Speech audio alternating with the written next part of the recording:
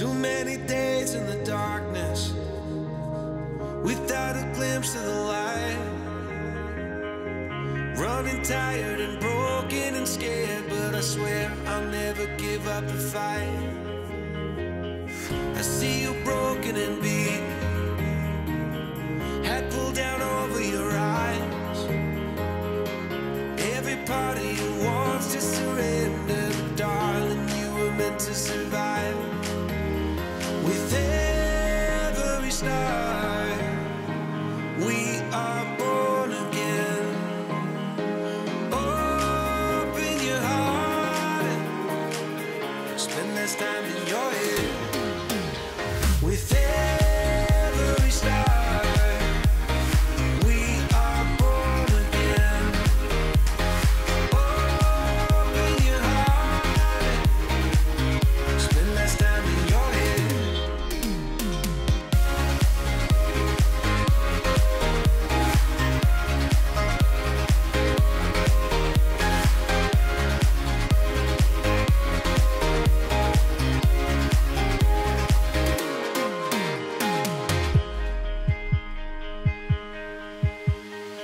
Just like a seed in a garden, you will grow to be tall, staring out over miles of land without it, but wanting to build up walls.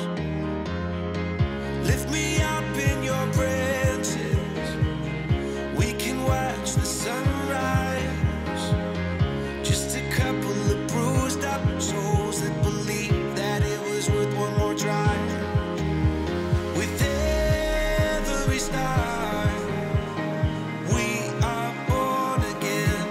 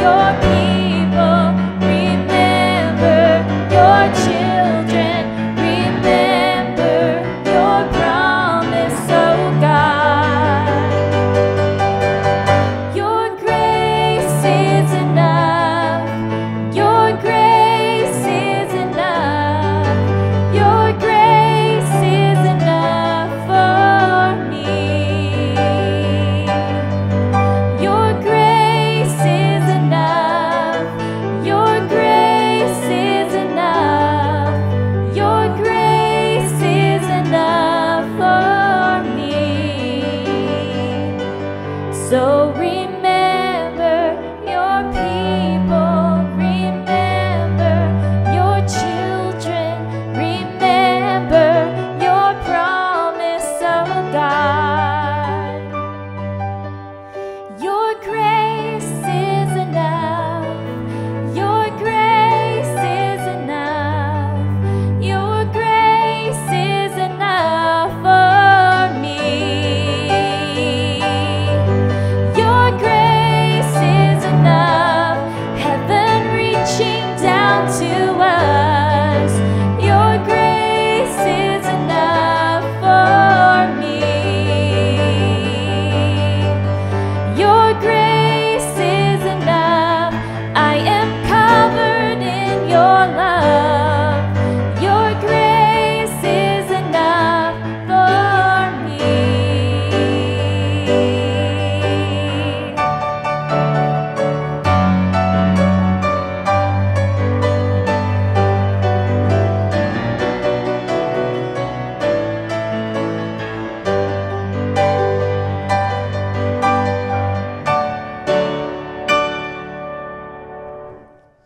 Good evening. My name is Aaron, and I'm one of the pastors here, and it is a delight to be with you, each of you and all of you.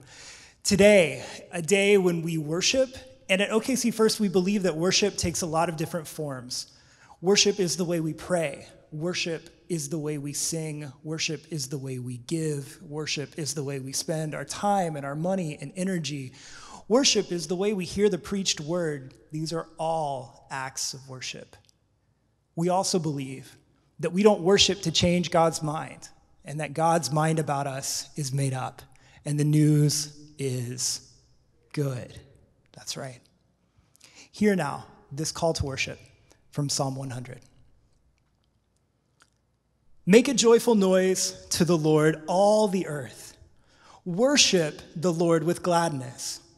Come into his presence with singing. Know that the Lord is God. It is he that made us, and we are his. We are his people and the sheep of his pasture.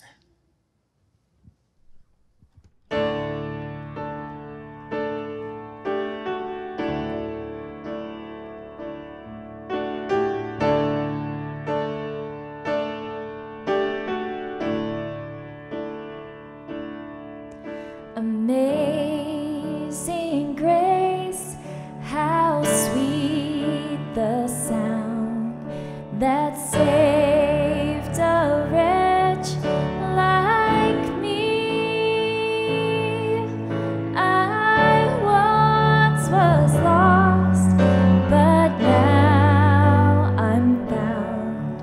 Was blind, but now I see. 'Twas grace that taught my heart to fear, and grace my fears relieved. How precious did that grace appear the hour I first believed.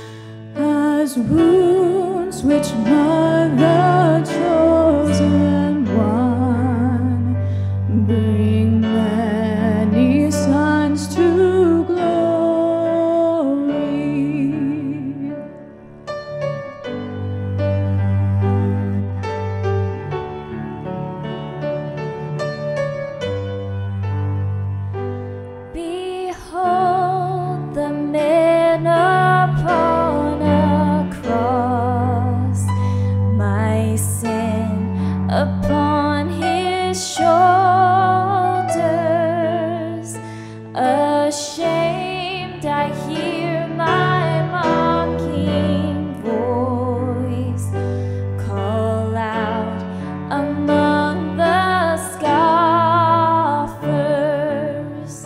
It was my sin that held him there until it was accomplished. His dying breath has brought me life.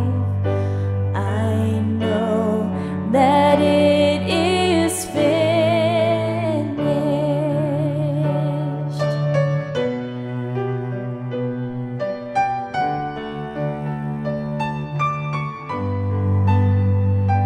I will not boast in anything,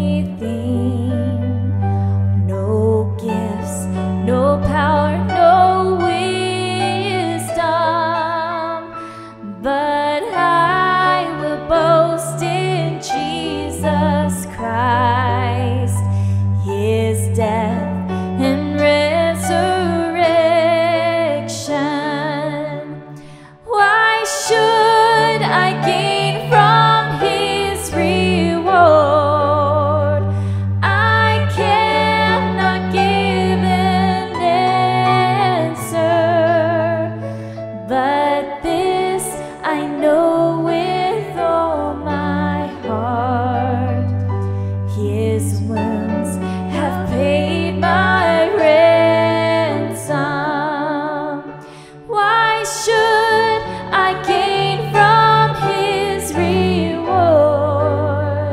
I cannot give an answer, but this I know with all my heart.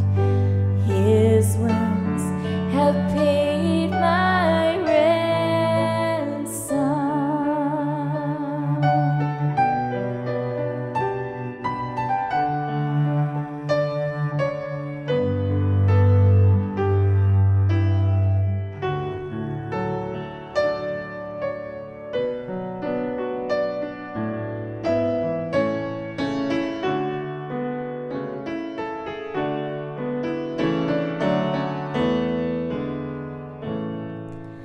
Speak, O Lord, as we come to you to receive the food of your holy word. Take your truth, plant it deep in us, shape and fashion us in your likeness, that the light of Christ might be seen today in our acts of love and our deeds of faith.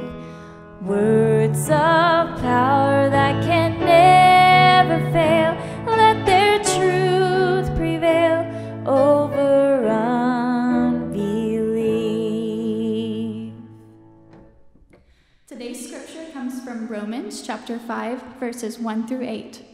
Therefore, since we are justified by faith, we have peace with God through our Lord Jesus Christ, through whom we have obtained access to this grace in which we stand, and we boast in our hope of sharing the glory of God.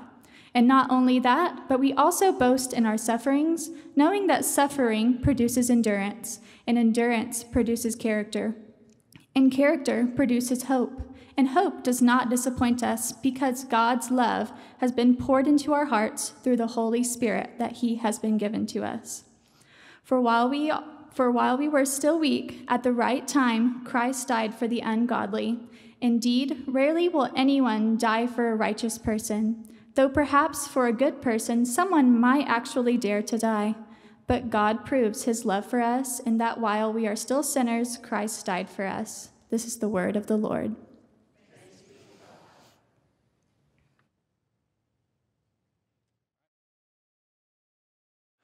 Well, welcome everyone to the first Sunday in a new series called Uncommon Time. Uncommon Time. Thank you, Zach, for this particular image, because this is what we're going to do during this particular series.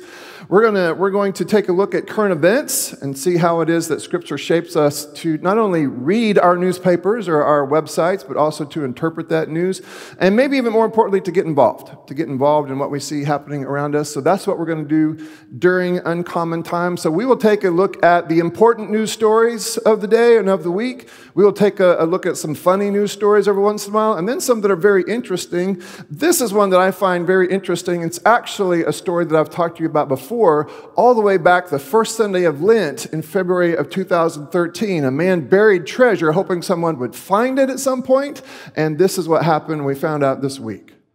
A buried treasure mystery has just been solved. The wealthy antiques dealer who challenged the world to find his $2 million stash of gold is now announcing treasure was found. The chase is over. Forrest Fenn says the lucky guy sent him a photo to prove that the secret treasure chest had been located. The treasure mania started about 10 years ago when Fenn buried a chest filled with gold and jewels somewhere in the Rockies. He put clues to the treasure's whereabouts in a book he wrote. It's out there. It's waiting for someone. Over the decade, about 350,000 treasure hunters have searched for the chest in a vast area stretching from Montana to New Mexico. At least 5 people have lost their lives searching remote areas. I hid that treasure chest when I was 79 or 80, and I've said that don't search any place where a 79 or 80-year-old man couldn't hide that treasure chest. In 2017, we accompanied one determined searcher through the grueling landscape outside Santa Fe.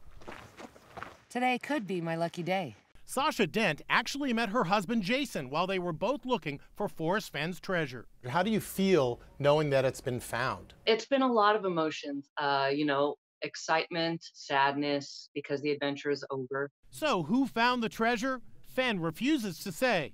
The guy who found it does not want his name mentioned. He did offer this one clue. He's from back east. Yeah, and his life is forever changed. Now, it wouldn't take us too long to think of some scripture that would apply to a story like this, and I want to kind of walk through those with us, but then I want to kind of keep this story as we move into the book of Romans. But this sort of reminds me quite literally of the treasure hidden in the field that someone thought was so valuable and so worth the risk that they sort of mortgaged everything. 5 people died. One of those was a pastor of a church in Colorado who died in search of this particular treasure.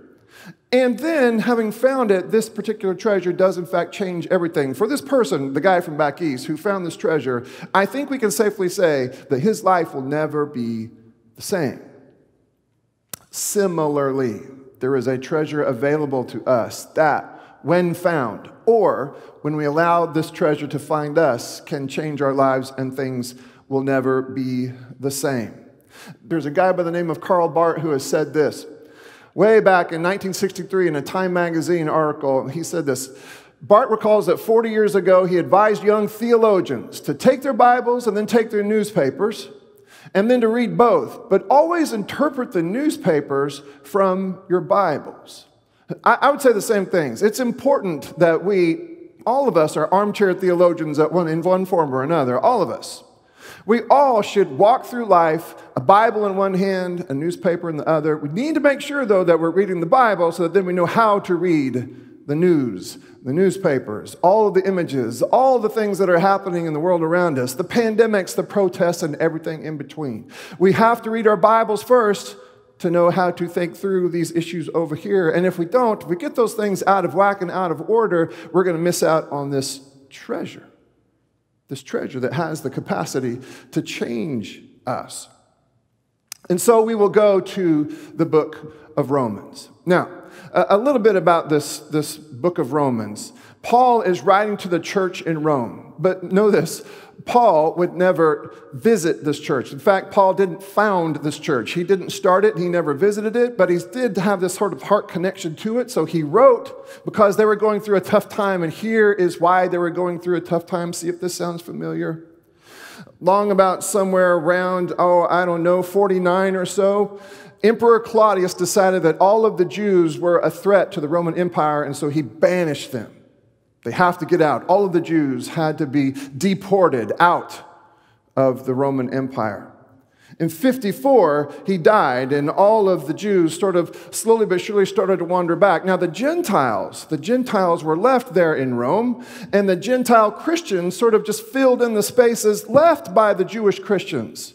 So by the time that the emperor's edict had sort of lapsed and he had died and everybody was coming back, these Jewish Christians came back to their churches to find that the Gentile Christians had rearranged all the furniture.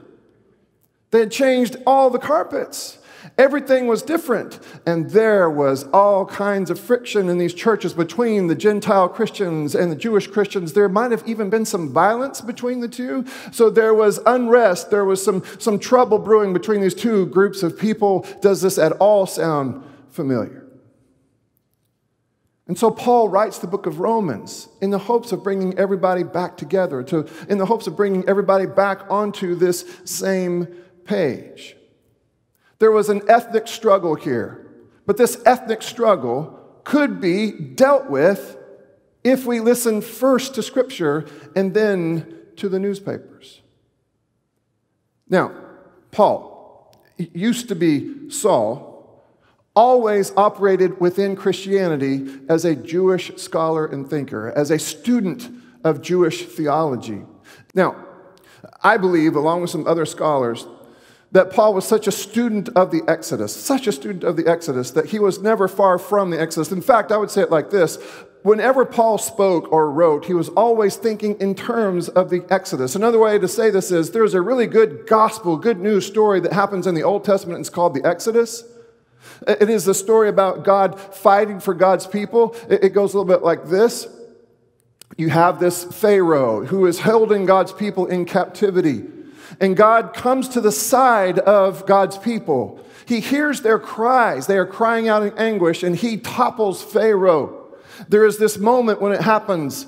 There is this critical moment called Passover, when the lamb's blood was put over the tops of the doorpost, and finally Pharaoh says, okay, uncle, I'll let you guys go. And they get to the shores of the Red Sea. Now Pharaoh's armies are still chasing them from behind, and somehow they're able to get through this Red Sea because God blew apart these waters and made a way, and they got across. And on the other side of the Red Sea, now listen to this, on the other side of the Red Sea, they were a free people. On the other side, they were a different kind of people, free, no longer slaves. But they were wandering around for a long time and in need of some sort of organizing help and some sort of organizing principle. And so the law was given to them like a gift. And this gift helped to organize them and guide them around, though they still wandered and wandered and wandered in search of this promised land. Now, they would eventually reach this promised land. Now, this story is hugely important to Saul, who would become Paul. In fact, so important that this story helps him to better understand the Christ story. You can see and you can hear Paul work through the Christ event using the terminology and the imagery of the Exodus. Watch this. So sure enough, in this new Exodus, you have another evil empire. And instead of it being Egypt or the Pharaoh, this time it is sin and death. Sin and death hold the people in captivity. Hold them in captivity until there is this sacrifice that we understand to be Jesus.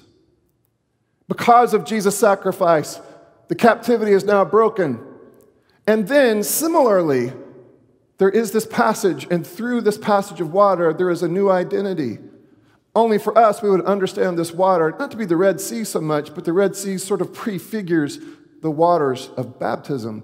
On the other side of the waters of baptism, our identity is changed. And then, just like the law was given as guidance, so now, instead of the law, it is the Spirit that leads us as we wander, and as we wander toward a promised land. Now, this is how Paul understands the gospel to work. He understands it to work against the backdrop of the Exodus. In fact, the Exodus helps to make this story make more sense. But Paul recognizes that we are not yet in the promised land. In fact, Paul would say something like this: we are right about here. Still in the wandering around part. I mean, the good part has really already happened in the death and the resurrection. The end has begun, but we have not fully implemented God's kingdom. Heaven and earth are not quite completely one yet, but we are headed that way. You ever seen one of those signs? Maybe it's at the mall or an amusement park. I am desperately in need of these little markers that say, "You are here." Well, here's where we are in this timeline of faith. So you need this kind of a filter, this kind of a lens to read the book of Romans. It was important for me to do this tonight because every sermon in this series will assume that you also understand the Exodus story and how this Christ event story is like that Exodus story. So, let's jump in here.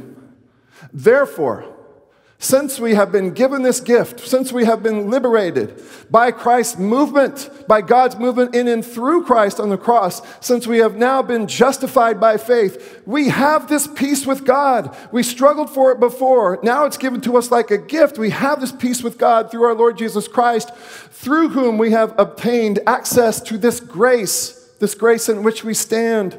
And we boast in our hope of sharing in the glory of God. We know that God has done something special. We know that God has done something historic that is creation-wide. We know that God has given us something that we could never have gotten for ourselves. We know that God is on the way and using us to get there, to the completion of all things. But we know we're not quite there, but we hope for what is coming and what is happening. Let's keep reading here.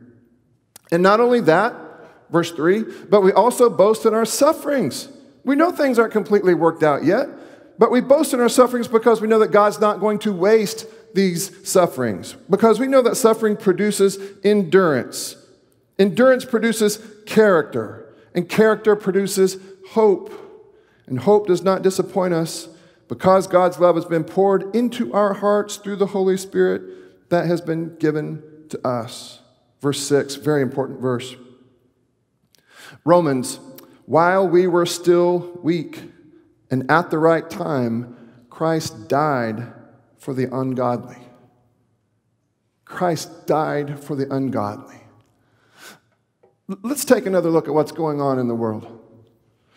You have a pandemic that continues to grip the world. You have a pandemic that continues to tear families apart.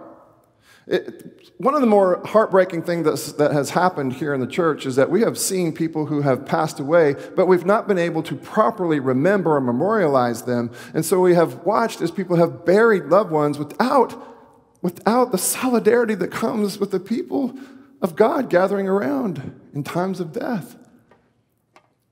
We have also watched as somehow we have figured out a way to fight about the pandemic.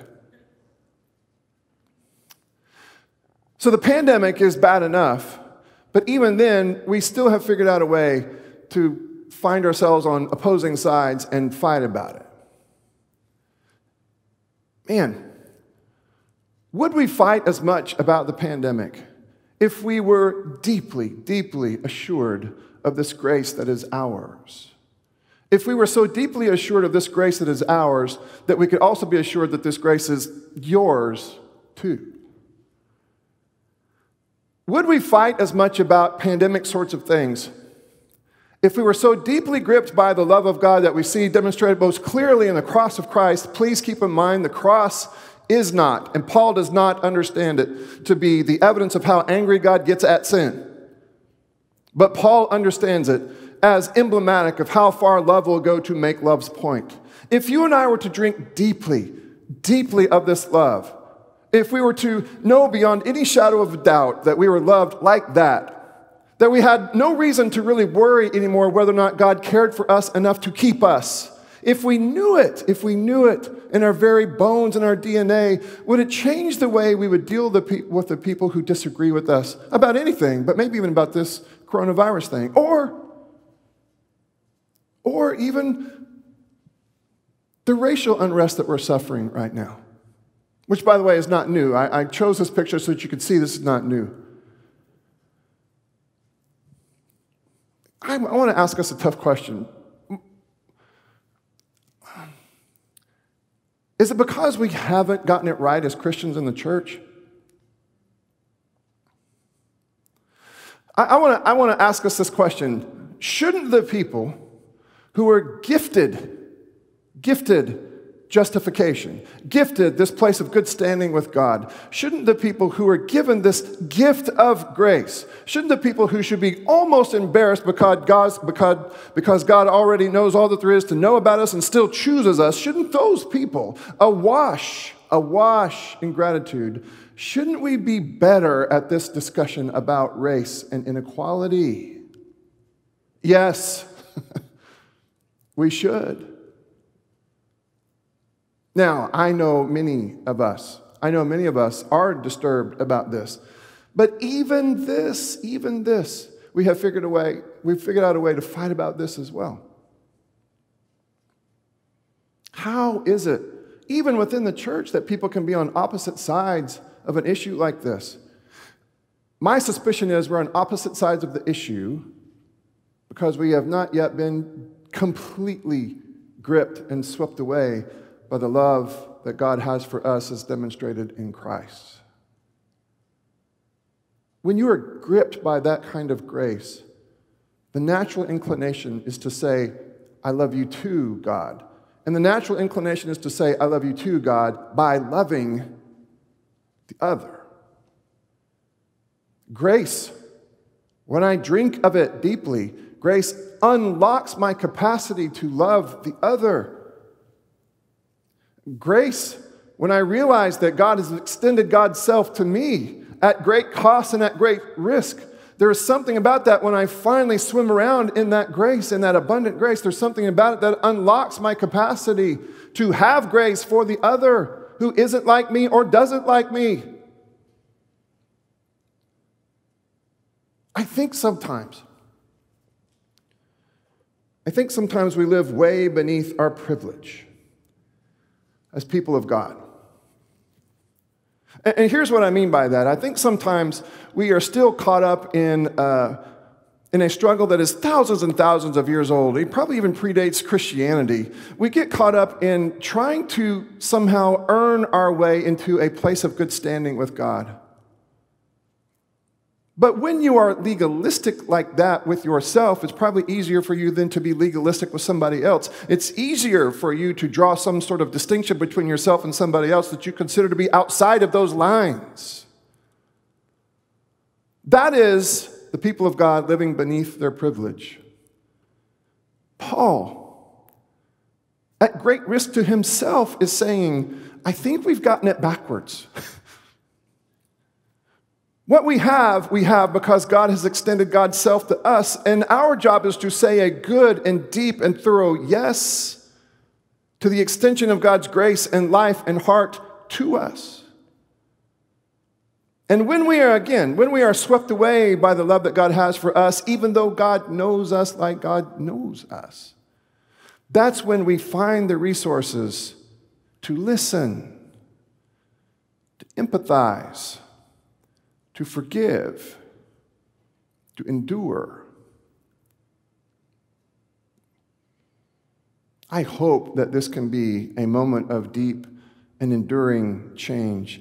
I believe, as does Paul, and this is going to be a recurring thing, it's going to come up all the time. I believe, as does Paul, that when the people of God take their rightful places as the extension of the mission and the heart and the ministry of God, I think if the people of God will take their rightful places, having been swept away by the grace of God, I think we can go a long way in helping an entire country to recover, and not just from the pandemic, but from the ugly protests as well, from this ugly fracture between ethnicities. I think the people of God are supposed to be in places to help with that, but we won't help with that so long as we aren't swept away by the grace of God. So, Christian, I need to ask you, do you understand that your relationship with God starts with God? You will never earn what is offered to you as a gift. You will never be good enough to earn what is offered to you as a gift. And if we can just get that through our collective thick head, then maybe we will respond better and be better leaders. This is one of the more important verses in all of Scripture. God proves God's love for us in that while we were still sinners, Christ died for us. did you know that when it came to establishing connection with us, with you, with each one of us, God did not wait until you were okay. God did not wait until you were cleaned up. God did not wait even for your permission. God extended God's self to you and said, come with me. Oh, but God, I have this thing. Yes, come with me. I'll take that too. God, but do you know what? Have you seen my journal? Yes, actually, I have seen your journal. Come with me anyway. Come with me. But God, I am not worthy. To which God says, no, except that I say you are. Come with me. And there is something that changes. I do think we ought to be a little bit more embarrassed than we are in the face of grace. But there is something that changes in us when we do finally reach that place when we are absolutely shocked that grace is like this. But when we discover that grace is like this, that's when we can go out and be the extension of the mission and the heart of God. That's when we can take our rightful places to be servant leaders wherever we might find ourselves, at home, at work, in the neighborhood. With this scripture in hand, we go back to the news stories. We go back to the newspapers. We go back to the Twitter feeds. We go back to the cable news networks. Please be careful, church. We go back. But we go back with these stories in hand. Again, you're not a consumer of news that happens to come to church. You have to be a Christian that makes careful choices about the news that you swallow. We aren't activists that go to church. We are people swept away by the love of God, and in being swept away by the love of God, it carries us out into the streets where people are sick and where people hate. With the Bible in this hand and with the newspaper in this hand, we march out to be where God wants us to be. Now, the last sermon in this series will take place August the 30th. I've got that memorized because it is my little girl's birthday. It's coming up. Here is the text. It's Romans 12. You may ask yourself, okay. What does this look like? Well, I'm going to read this to you, and then we have another story with which we will conclude this sermon. Here's what Paul says. Here's what this looks like when the people of God finally take their rightful places in a society as the extensions of the heart and the mission of God. Romans 12. Let love be genuine. Hate what is evil. Cling to what is good. Love one another with mutual affection. Outdo one another in showing honor. Now, as I read these verses to you, ask yourself, how might this look? What kind of dent might this make if the people of God in lockstep went out there and were this kind of embodiment of the extension of grace of God? Do not lag in zeal. Be ardent in spirit. Serve the Lord. Rejoice in hope. Be patient in suffering. Persevere in prayer. Contribute to the needs of the saints. Extend hospitality to strangers, church. Bless those who persecute you. Bless and do not curse them. Rejoice with those who rejoice. Weep with those who weep. Live in harmony with one another. Don't be haughty, but associate with the lowly. Do not claim to be wiser than you are. Do not repay anyone evil for evil, but take thought for what is noble in the sight of all. If it is possible, so far as it depends on you, believer, live peaceably with all. Beloved, never avenge yourselves, but leave room for the wrath of God, for it is written, vengeance is mine, I will repay, says the Lord. Verse 20, no. If your enemies are hungry, feed them. If they're thirsty, give them something to drink. And then another incredible verse here, 12:21. And by the way, This is about life here and now. This is not about heaven after you die. This is here and now. Do not be overcome by evil, but overcome evil with good. Apparently it's possible.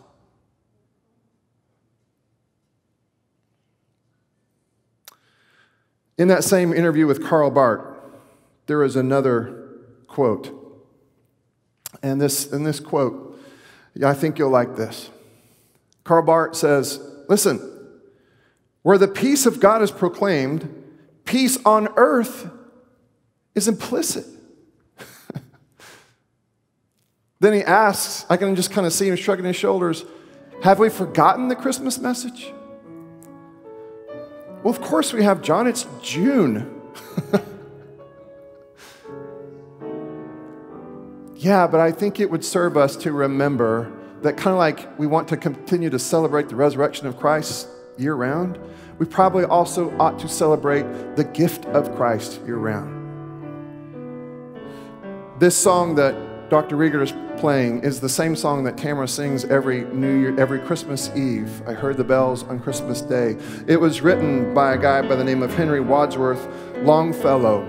I want to tell you the story behind the writing of this song. It goes like this.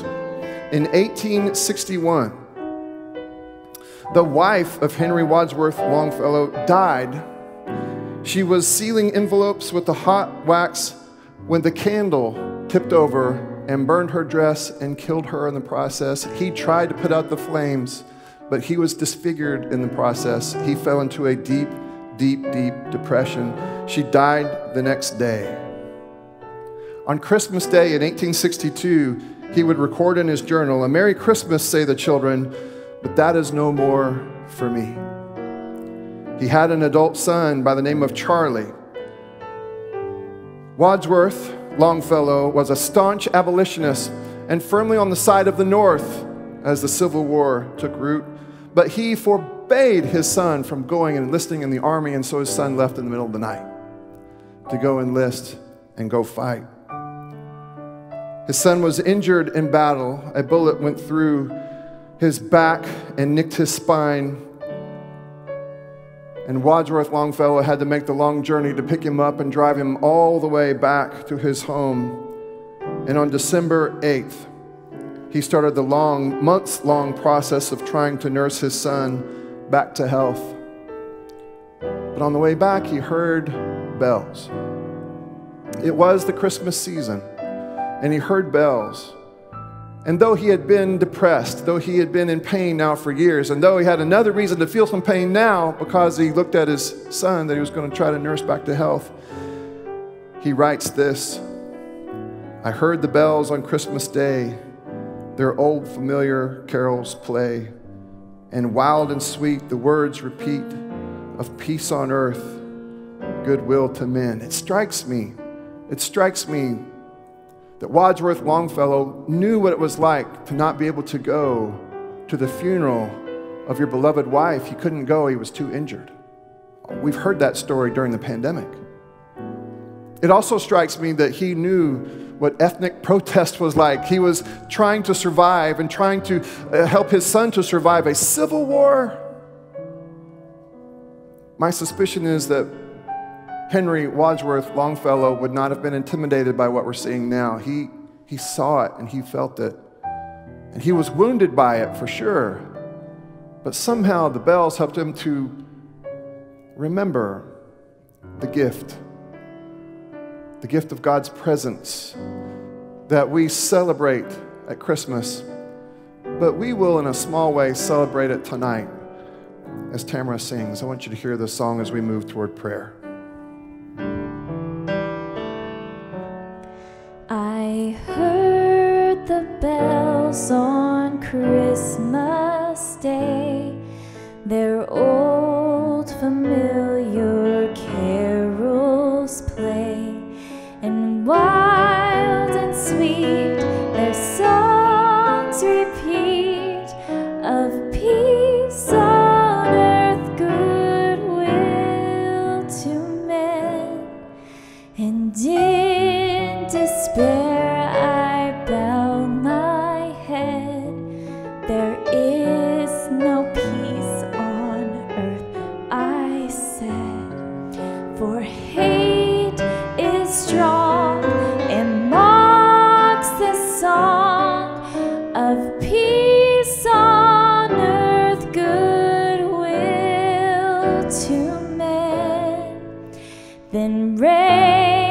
the bells more loud and deep.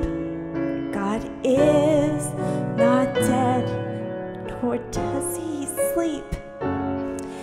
The wrong shall fail, the right prevail, with peace on earth, good will to men.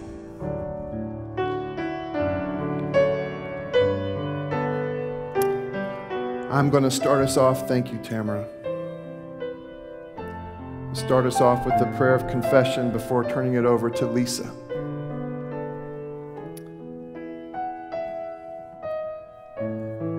Father, forgive us for living beneath our privilege.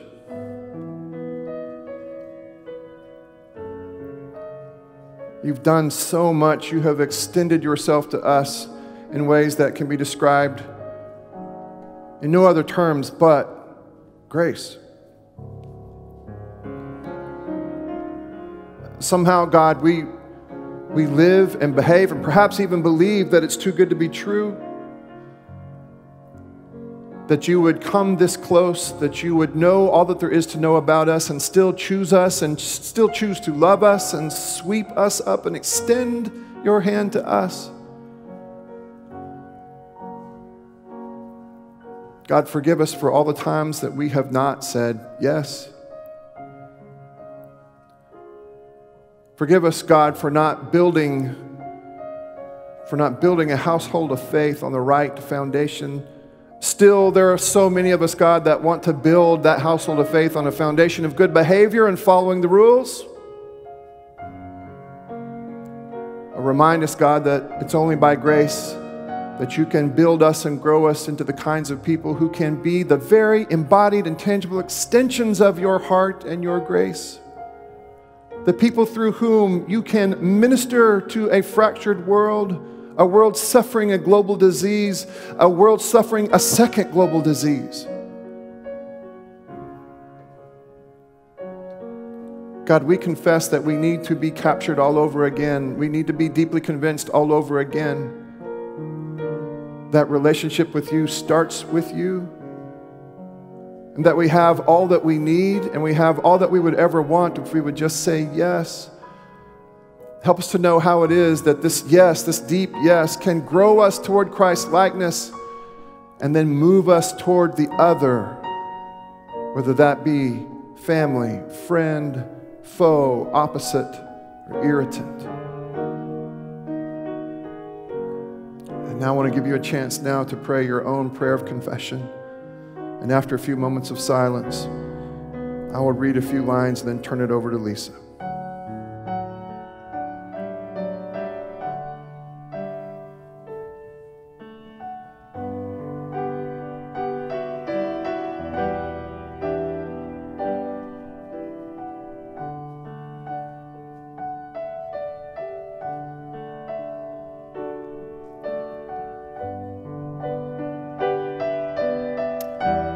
May the Almighty God have mercy on you, forgive you all your sins through our Lord Jesus Christ, strengthen you in all goodness, and by the power of the Holy Spirit, keep you in eternal life. Lisa.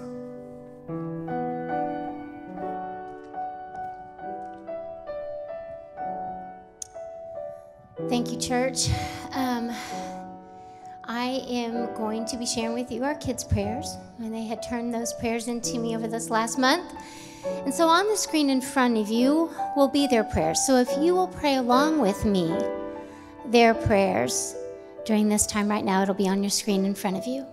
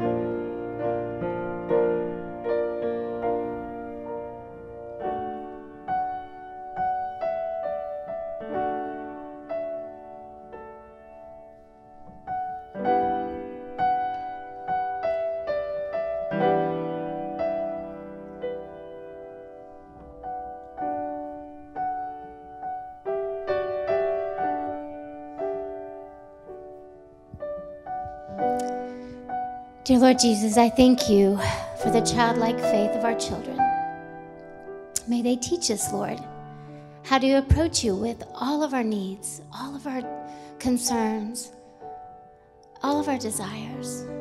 Lord Jesus, may we feel that close connection. May we know and have faith that you hear us. Lord Jesus, I also want to pray over our children that they will continue to open up their heart to you, that your love and your grace will flow in and through them, that they will be amazed at how it transforms them so that they can feel completed in your love, that they can feel secure in your presence with them, that they can trust you, Lord. I pray over our kids right now that you will make them your mighty warriors, that they will be your light in this world that is hurting and in need of your love and peace and grace. Oftentimes, Lord, the children lead us. I am so blessed to be their pastor.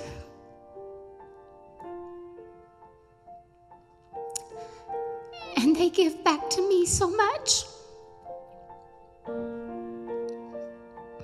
as they are so full of love. And again, Lord, we just lift them up to you now and praise you for the gift that they are to us all. We ask this in your precious and your holy name. Amen.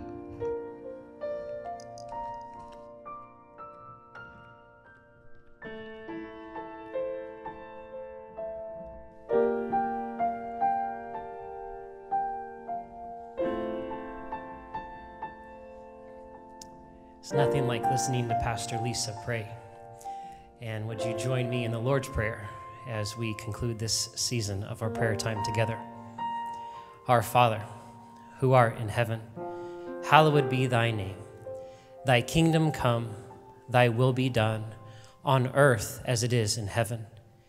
Give us this day our daily bread, and forgive us our debts as we forgive our debtors. And lead us not into temptation, but deliver us from evil. For thine is the kingdom and the power and the glory forever. Amen. Amen. Thank you, John and Tamara, Dr. Rieger, Pastor Lisa. It has been a powerful evening, and for those of you who are watching, a powerful morning, I'm sure. We are so grateful that you've joined us to worship. For those of you who are here and those who are watching online, we are thankful for you, our church family. It means so much that you continue your discipleship each week, watching and participating in these important moments together. And so thank you for the ways in which you, by viewing and by coming and participating, you are discipling yourself towards Christ-likeness. And thanks, John, for your leadership and your words tonight. We are so grateful for the ways in which you are participating, and one of those ways is what we would call kind of the passing of our friendship folders, but we're not doing that. So if you are a guest in the sanctuary and haven't worshiped with us before, could you please email info@okcfirst.com, and Pastor Aaron or I will email you back just saying, thanks, we'd love to know that you're watching. Also want to let you know that we would love to pray for you. And so if you have a prayer request, could you please email prayer@okcfirst.com, and we'll respond to that email. And our pastoral team that week when we gather together on Zoom will pray for you aloud. And we would love to be able to do that. An opportunity we have in a few moments is to continue in worship, just like Pastor Aaron mentioned at the beginning of the service in our welcome. And we will worship by giving back of our tithes and offerings. There should be a screen in front of you right now. For those of you here in the sanctuary, we won't be passing plates, but you will see an offering plate at our east and west exits, and you can place your offering there as you leave the sanctuary tonight. For those of you watching online, you have been mailing in checks. You have been giving online at giving.okcfirst.com, and you can see on the screen in front of you that email, that text message number there. If you want to give via text message, we're so grateful for those of you who are giving in all the different ways. And we want to pray towards that end now. And so let's pray as we continue in worship this evening or this morning. Jesus, thank you for the day you've given us. Thank you for these moments. Thank you for the ways in which you have led us in worship. And God, now we continue in worship, taking a portion of the gifts you've given unto us as we release them in generosity and give them back to you, that you may change us and you may change the kingdom here and around the world. We love you and we worship, bow down, and give back now. In your name we pray. Amen.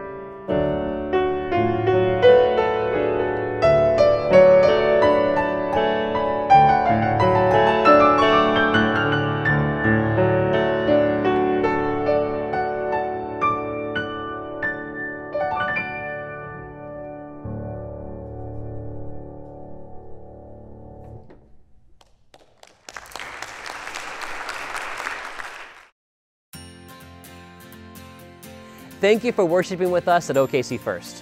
We are a church that is learning to do three things: friendship with God, friendship with one another, and open friendship for the sake of the world.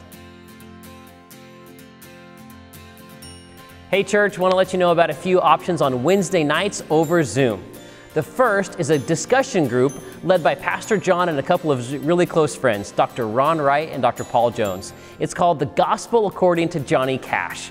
That started last week, but it's not too late to join that discussion group this summer for 8 weeks over Zoom. For more information and for that Zoom invite, please email Pastor Jon at john@okcfirst.com.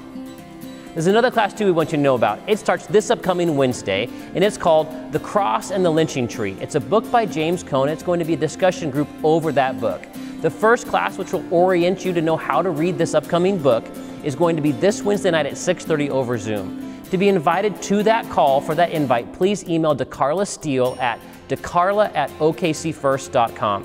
We're so excited for these 2 new classes which will carry us through the summer, but also if you're interested in our weekly Women's Bible Discussion Group hosted by Vanette Bell and Tiff Doris, please email Vanette Bell on the email provided here on the screen in front of you.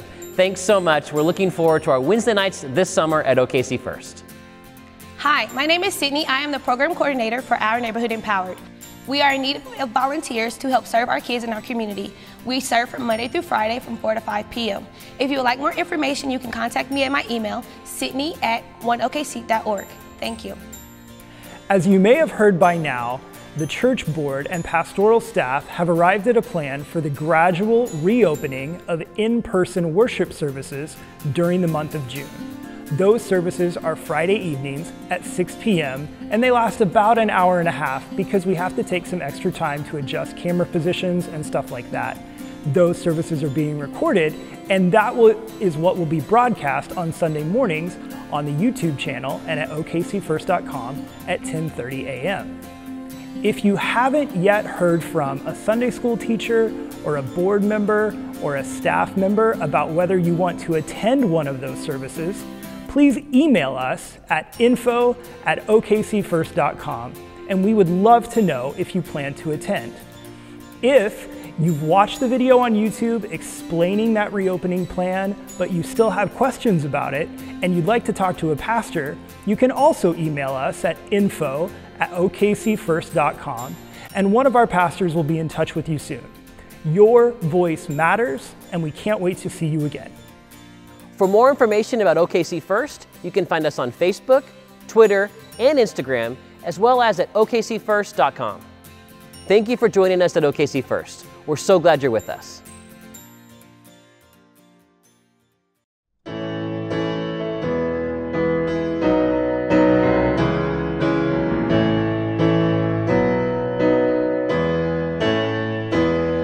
We sing hallelujah, let thy kingdom come in our hearts, in our homes. Let your will be done as we go in your name. We shout and we proclaim, let your will be done in us. We sing hallelujah, let thy kingdom come in our hearts, in our homes. Let your will be done as we go in your name. We shout and we proclaim, let your will be done in us. And as we go in your name, we shout and we proclaim, let your will be done in us.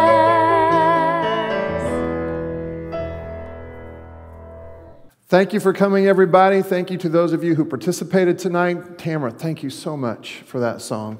Thank you for the song. And Dr. Riegert, as always, thank you. And the people who have helped tonight, thank you, Jen. Thank you, Molly, everybody. And the people behind the cameras, again, thanks for allowing us to have church tonight. And we've said a mouthful tonight. What we've said is that somehow we are responsible as the extensions of God's heart and mission to help heal and mend the world. Probably will need this benediction, as will I. Receive this now. May the God of peace himself sanctify you through and through, and may your spirit, soul, and body be kept sound and blameless at the coming of our Lord Jesus Christ. The one who calls us is faithful, and he will do it. Amen. Go in peace.